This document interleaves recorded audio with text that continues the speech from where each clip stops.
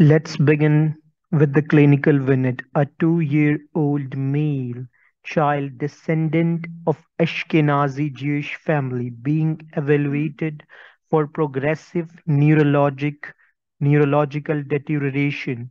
Liver biopsy show intracellular sphingomyelin accumulation in leukocyte. The most likely diagnosis is.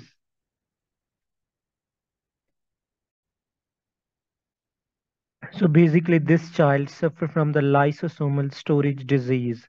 So in lysosomal storage disease, the lysosomal enzyme is absent or decreased, which lead to the increased abnormal metabolic product accumulation in cells. Lysosomal storage disease increase incidence in Ashkenazi Jews families.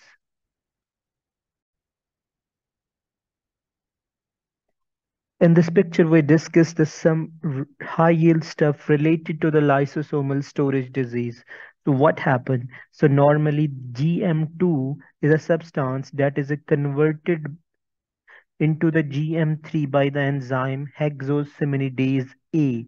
So, if this enzyme is deficient, it will lead to the Tay Sachs disease, and the accumulated substance is GM2 inside the cell.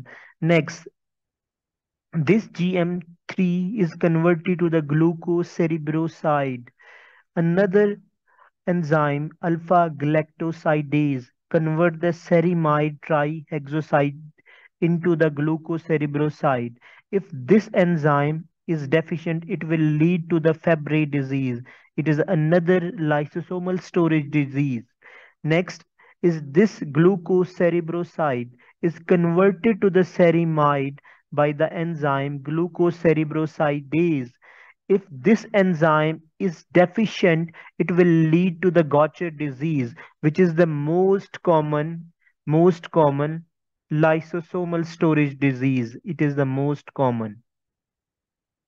Next, so sphingomyelin is another substance that is converted by into the ceramide by another enzyme, sphingomyelinase. So, if this sphingomyelinase enzyme is deficient, it will lead to the Niemann-Pick disease, and the accumulated substance is a sphingomyelin. So, if the sphingomyelinase enzyme is deficient, so accumulated substance is a sphingomyelin. Next, so the sulfatides is another substance that is converted into the galactocerebroside.